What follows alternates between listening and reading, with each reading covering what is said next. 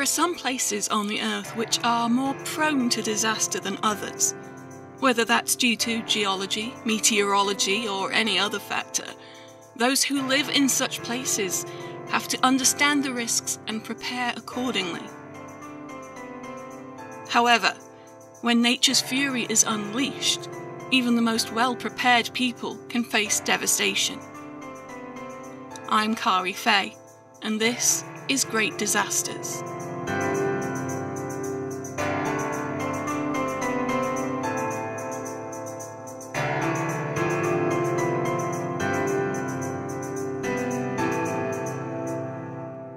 Sitting on the Pacific Ring of Fire, Japan is amongst the world's most seismically active countries.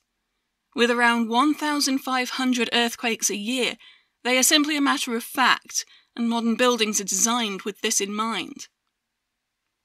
Japanese phones have an earthquake alert system built into them, and an annual disaster prevention day sees widespread preparation drills, with over 1 million people taking part. Although most of these quakes are small, many barely noticeable, there have been occasions when they have wreaked havoc across the country. In 1923, Tokyo was rocked by the 7.9 magnitude Great Kanto earthquake. In 1995, the 6.9 magnitude Great Hanshin earthquake brought destruction to the city of Kobe. Both were overshadowed in 2011 by the Tohoku earthquake, also known as the Great East Japan earthquake. It was preceded by a number of foreshocks. One, on the 9th of March, was itself larger than the Kobe earthquake at a magnitude of 7.2, but seismologists were still taken by surprise when the main earthquake hit at 2:46 p.m. on Friday the 11th of March. The earthquake struck in the Japan Trench, an offshore area where the Pacific tectonic plate meets the Okhotsk microplate, upon which Japan's northern island of Hokkaido and the Tohoku region of the larger island Honshu sit. This is a subduction zone, so called because the Pacific plate slides or subducts beneath the Okhotsk plate. This motion causes the plates to bend and flex against each other. When pressure builds up and eventually snaps, it causes a megathrust earthquake. There was some initial confusion about the magnitude of the Tohoku quake. Tomoaki Ozaki of the Japan Meteorological Agency told a Discovery Channel documentary, "The magnitude which was shown on the monitor was pretty big, so I thought it might be wrong. The readings must be calibrated incorrectly." They were not. Although initially reported to be a 7.9 magnitude quake, it was upgraded more than once. The USGS finalized its magnitude at 9.1. The epicenter was 130 kilometers, or 80 miles, east of Sendai, and 373 kilometers, or 231 miles, northeast of Tokyo. Despite the distance, and despite the fact that many buildings there are built specifically to withstand earthquakes, it was still felt strongly in the capital city. Dr. Satoko Oki, a seismologist at the University of Tokyo, told filmmakers, "My office is in a base isolation building, so it should not move, but still, I couldn't even stand up. That was the biggest and longest earthquake I've ever experienced. This earthquake is one of the top 5 in largest earthquake ever, on Earth." Closer to the epicenter, it was even worse. Futoshi Toba had been elected mayor of Rikuzen Takata, a city in Iwate Prefecture, just a month before, and was in his office when the earthquake struck. In his book, Let's Talk About It, What Really Happened in the Disaster Area, Toba wrote, "The shaking was unlike anything I'd ever experienced before. This is going to be bad. I tried to leave my office to give instructions to the employees, but with the never-ending shaking, bookshelves began toppling, and soon the television fell from the shelf. As we tried to leave the room, We had to hang on to something in order to stay upright. Although most earthquakes last only a few seconds, this one lasted for several minutes, 3 to 5, although many survivors said it felt like much longer. When an employee reported that a floor had collapsed almost beneath his feet, Mayor Toba decided to evacuate City Hall, gathering his employees outside. People frantically calling to check on relatives quickly found out that the mobile phone network had failed. Electricity supply was also down in many areas, so access to vital information was crippled. Toba continued. It was then that a large aftershock hit, followed by an announcement warning of an impending large tsunami. As we were in the parking lot, we were able to receive information from a car radio, the only mode of communication left. Even now, I do not really believe that many of the citizens thought a tsunami would really hit.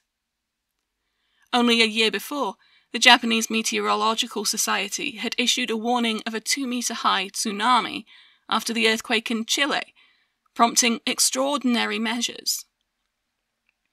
Highways were closed and we were on alert for a whole day. The tsunami never came.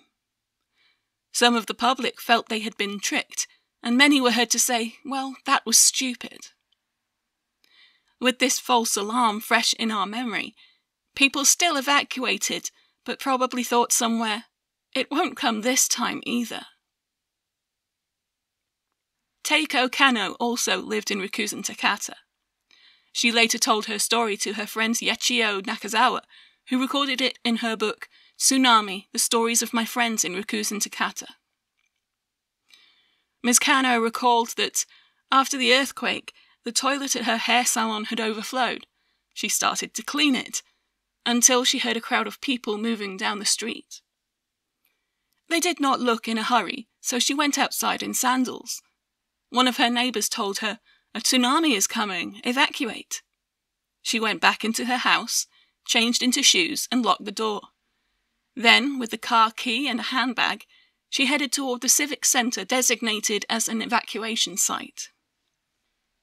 Ryuichi Usuzawa lived in Otsushi, another town in Iwate Prefecture. He too felt calm. When the shaking finally stopped, my wife called from downstairs, "Ota-san, a tsunami is coming, let's run for it." Neither the TV nor the lights were working. I switched on the radio, and they were saying the tsunami would be 3 meters high. We had lived on the same land since my father's generation, and I thought, it would never make it up here. I told myself, calm down, and I continued tidying up all the mess. Then I started fixing the TV. My eldest son ran home from work, and he also told me the tsunami was coming and we should run. But even then I told him, calm down, there is no way the tsunami will come this far.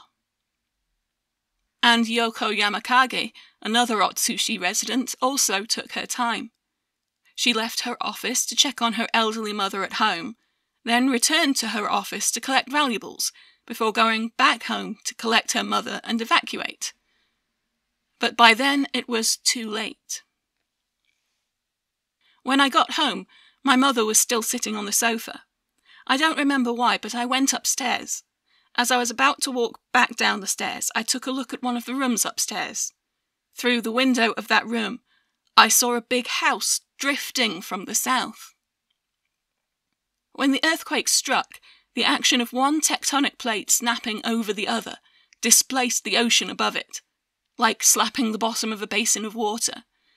And it wasn't just a little slap either. The fault was about 450 kilometers long and 200 kilometers wide, and the shift was measured at 24 meters east-southeast, thrusting up by 3 meters. The resulting waves spread out, like the ripples from dropping a stone in a pond. Unless they reached land, there was little to slow them down, and they reached as far as Antarctica, California, and Chile.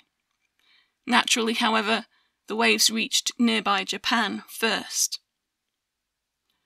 Although relatively small out at sea, as the seabed became shallower closer to land, the front of the wave slowed down. This caused the water behind to catch up, and the wave accordingly became taller and taller. In addition, the shape of the Sendai coast in many areas focused the wave, so it grew even larger still. The early alerts, where people were able to hear them, often reported that a 3-meter wave was expected. But what arrived was much worse. Just after the tsunami, the Japanese Meteorological Society reported that the height of the tsunami was recorded at 4.1 meters at Kamaishi, 4.2 meters at Oarai, and 7.3 meters at Soma. However, in many places the recording equipment itself was destroyed, and the tsunami wave was in fact even higher than that. Assessments afterwards recorded inundation heights as high as 12.2 meters at Sendai Airport and 14.8 meters at the port of Onagawa. At Rikuzen Takata, Mayor Toba made it to the roof of the 4-story City Hall. Elderly people who used wheelchairs and walkers were carried by younger people until fire shutters came down at emergency exits. Then those who needed to be carried had to be left on a landing. Toba recalled that some younger staff members had run back down to the ground. They were determined to carry on the rescue of others. None of them came back. They wanted to help as many citizens as possible. However, the ravaging waves came crashing in, not allowing even the kindest of acts to be rewarded. From the roof, Toba saw the waves crashing across his town. Local people had always said that there had never been a tsunami large enough to go past the railroad tracks, but he saw the water destroy both the train tracks and the station, and keep going. He described the noise of the buildings being torn apart as sounding like screams echoing. The 127 people on that roof were lucky. The tsunami was not quite high enough to wash them away. Many others in Rikuzen Takata were not so lucky. Hairstylist Teiko Kano had evacuated to the civic centre, along with about 200 other people, expecting to be safe at the top of the 3-story building. Everyone believed they would be safe there. However, as soon as she reached the 3rd floor, suddenly a black wind blew in. Then, without warning, the wall crumbled, and the black waves rushed over people from the windows and ceilings. Teiko-san, too, was slammed to the floor and smashed against it. While desperately struggling under the water, she somehow surfaced herself. She tried to look for something to hang on to, and her fingers found a rocker floating near the ceilings. Being tossed about by the waves, she was barely breathing what little air remained close to the ceiling. Pain on her back, legs, face, arms. She fought to endure the tsunami's torture. When the water receded, Miss Kano was one of only 11 survivors from the civic centre. She was eventually rescued by helicopter and taken to hospital. This experience was not as unusual as it should have been.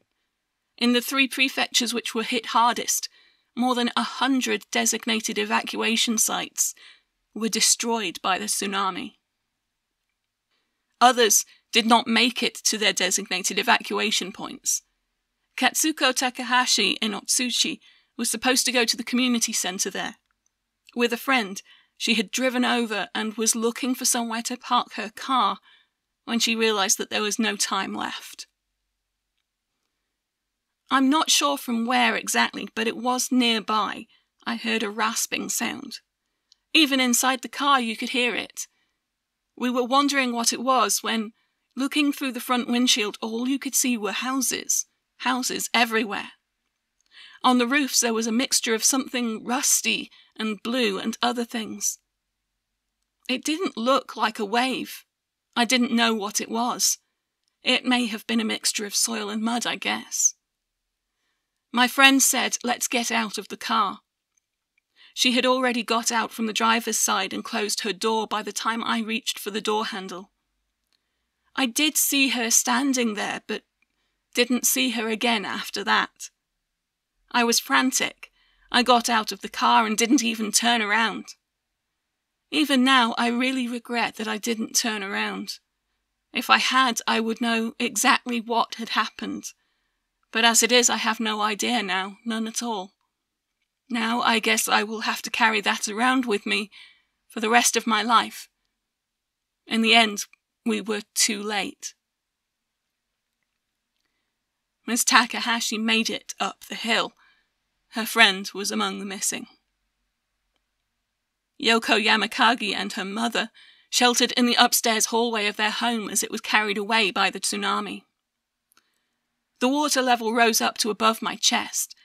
About 30 minutes later, the water went down a little, but it rose back up again. There was a dresser in the closet right next to where we were standing, and I made my mother step up on it to keep herself higher above the water. Earlier, when I had come home, I opened the closets and also opened all the doors in the house. A fallen glass door was on the floor, so I stepped up onto the frame of it to keep my face above the water. I held on to the doorframe of the closet with both hands to prop up our bodies while the water had risen up to my chin. It was almost like I had superhuman strength. Before they left, Ryuichi Usazawa's family shouted to him, "Look after Taro!" While they were able to evacuate, he and the 10-year-old Shiba Inu dog were too late. With Taro under one arm, Usazawa climbed to the roof of his house. From there I could see the whole scene. Otsushi was a giant washing machine. Round and round the whirlpool spun. Cars and houses that had been swept away came smashing into my house with a grinding sound. The volume was incredible. Amid the noise I heard voices saying, "Please help," and hissing sounds from leaking propane tanks. Car horns were beeping from alarms that had short-circuited. Although I could hear people calling out, "Please help, I couldn't see anyone. Then there were others who were trapped like I was, being swept away on their rooftops. I could see them being swallowed into the vortex one by one. At times, Taro's leash and collar would come loose, and time after time I contemplated how much easier it would be for myself if I left him behind. But when I saw his whimpering face, we had shared joys and sorrows over the years, and he used to sleep beside me. When I saw him trembling, I was determined to save him too. Across the affected area, footage of the tsunami was taken, on CCTV cameras, from news helicopters, on mobile phones by those fleeing. It is disturbing and often surreal. In many cases you can see people either on foot or in vehicles who are obviously unaware that the tsunami is about to overtake them. A black tide swept across fields, highways and homes, carrying with it masses of debris and even blazing fires on the water. And then, eventually, the tide turned, carrying much of that debris back out to sea with it. But the disaster did not end when the water receded. Those who had survived were left with nothing. Many were soaked through, and then had to endure the freezing cold weather. Usazawa and his dog made it to safety and were reunited with the rest of the family, but they had a hard night ahead. It was very, very cold in the community hall. Within 30 minutes, 2 elderly people passed away right in front of us, and they were carried off to where the partition had been set up. I thought, I might die too. A public health nurse brought me some newspaper, and when I wrapped myself with that, it was so warm. How can a little bit of newspaper be this warm, I wondered. Next morning, at about 6 a.m., a fire started at the nearby elementary school, and the blaze spread to the community hall.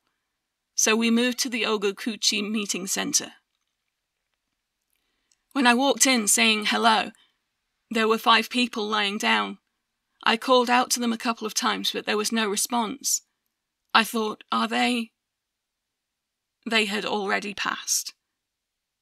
Around the nearby embankment, several more poor souls washed up. In the midst of the black mud, there was a light sprinkling of snow. When you witness one person die, you feel pity for them. But when you see dozens of people, it becomes part of the scenery. I couldn't find words to describe it. Yukari Kurosawa worked at the hospital in Otsuchi and survived the tsunami on its roof. The next morning we looked outside again and, just as we suspected, the town had been destroyed by the tsunami. Although we were staring real devastation in the face, it felt like seeing it in a movie. It's really weird, but I felt calm and detached. I felt like, what the? And then the person next to me spoke. We're all disaster victims now, aren't we? They said. Huh, I thought.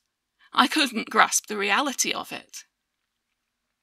Saizo Sasaki had led a group of people up to Otsuchi's city hall on higher ground. That night I slept on cardboard. It was freezing. I had nothing to eat for 2 days, but I had a lot to do because the water wasn't working, neither were the toilets.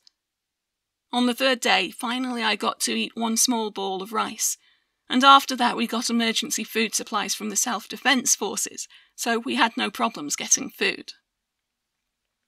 After a week, his daughter was able to reach Otsuchi and take him to stay with her in Morioka.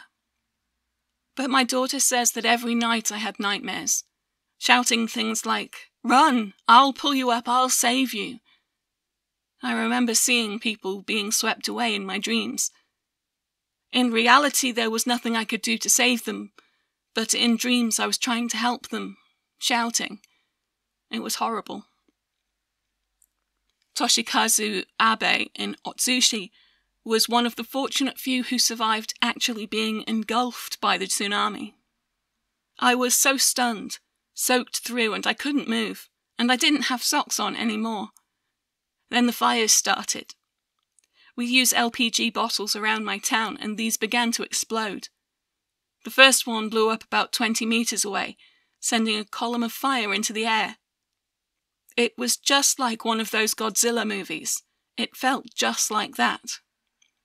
Fires started in at least 5 or 6 places. A fire broke out near the Kobyu Bridge and spread all over the centre of town, soon becoming a sheet of flames. People may think that when you are hit by a tsunami, things won't burn, but there was kerosene everywhere. Emergency response was crippled by the extensive damage to the infrastructure. Not only were roads, train tracks and stations destroyed, but in places like Rikuzen Takata, so were all the landmarks by which anyone would have navigated. Worse still, those who should have been responding were often victims themselves. Mayatoba wrote, "I was told 1/4 of City Hall employees and many police officers and firefighters who were helping people evacuate were missing. It seems immediately after the earthquake, many members of the fire department struggled to help those who were left, and they too were taken. They lost their own lives helping protect the lives of the citizens. If they had just called out to them to get to higher ground, they would have likely survived. The same can probably be said for the police. My chest felt tight, knowing that now I can only bow my head to these people." For those who had survived, there was a heavy workload. Mayatoba and his colleagues immediately set about trying to restore some kind of infrastructure. A generator truck brought back power 4 days after the disaster. Telephones were quickly restored, and the water system was prioritised and recovered by the end of June. They set up a temporary City Hall facility to coordinate efforts, and it was common to see people sleeping there at their desks because their homes had been swept away.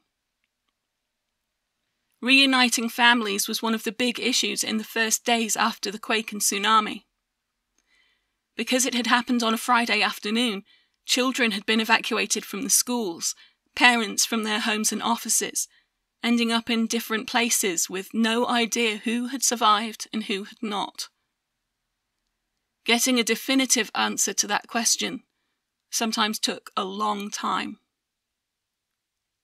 Mayatoba himself dedicated his efforts to the people of Rikuzen Takata, feeling that was his duty as their elected leader. He was told the day after the disaster that his 2 sons were safe, but had not heard any news of his wife. Their eldest son filed the paperwork to add her name to the list of the missing, but it would be almost a month before her body was found. Across the damaged area, thousands of bodies were being uncovered and brought to temporary mortuaries. Thousands of townspeople came to those same facilities, searching for their loved ones. Once bodies were identified, they would normally be cremated in a traditional ceremony, but in the areas which now needed them most, many crematoria had been destroyed too. The families had to find one that was still working and take their loved ones there. There was a limit to how many could be cremated in a day, and issues with finding enough fuel. There were also bodies who could not be identified, those who were too badly damaged and those who had no surviving family to look for them. At Rikuzen Takata alone, around 300 such bodies were claimed by the city and taken away for cremation. The search for bodies, and the effort to identify them, would continue for years. Even now, more than 2,500 people are still unaccounted for. It seems likely that these unfortunate victims were washed away into the Pacific Ocean. The dead totaled 15,898. Japan had suffered the impact of tsunamis before. They gave us the word itself, and there were defences in place. They had breakwaters built offshore to deflect and break up waves, and many parts of the shoreline were protected by seawalls and floodgates. So why didn't they work? In Rikuzen Takata, the scenic shoreline was a tourist attraction. Takata Matsubara, a forest of some 70,000 pine trees, and a nationally designated place of scenic beauty, lay along the beach.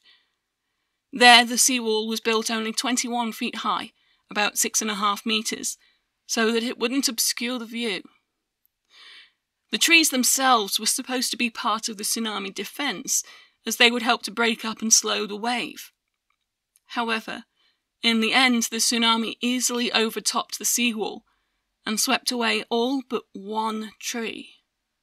The rest became part of the tsunami's battering ram, helping to destroy buildings as it swept inwards.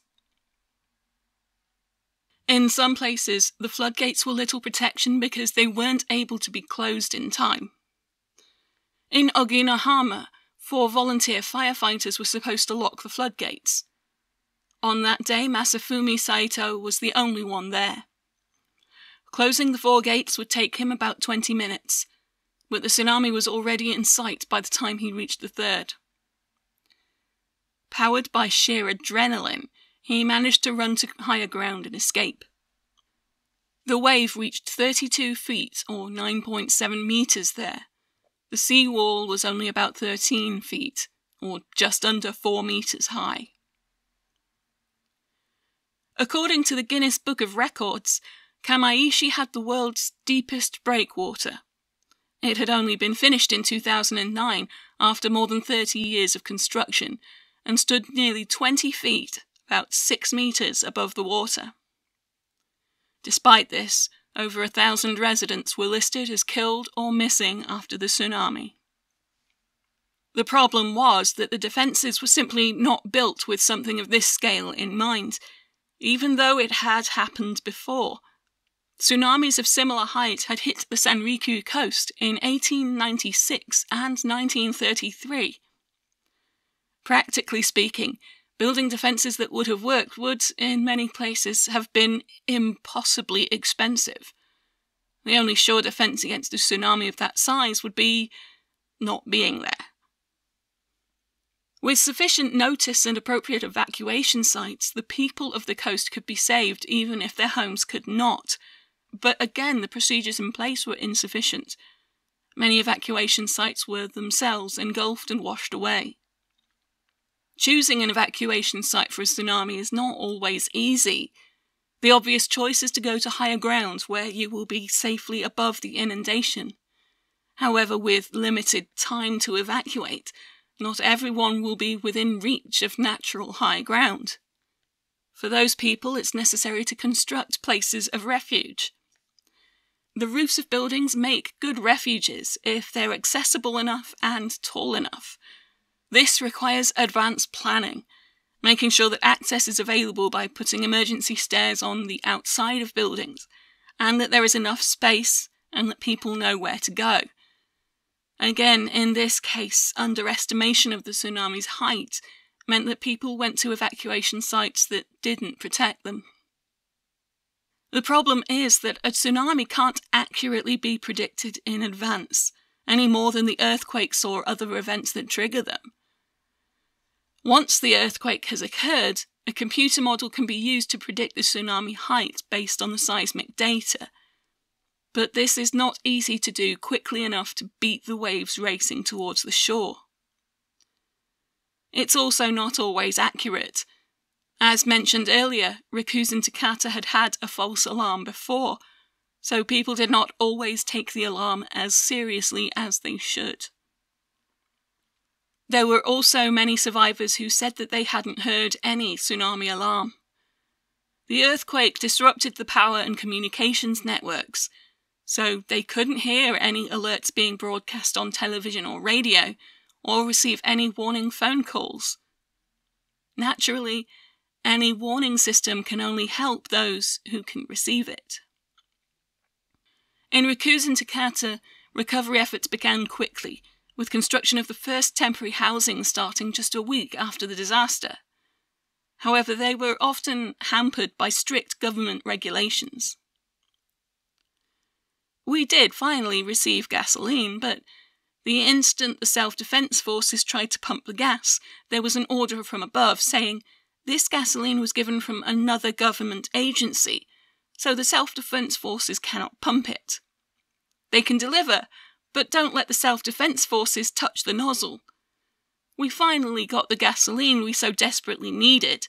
That it couldn't be pumped was idiotic. However, he had soon put into place a recovery plan.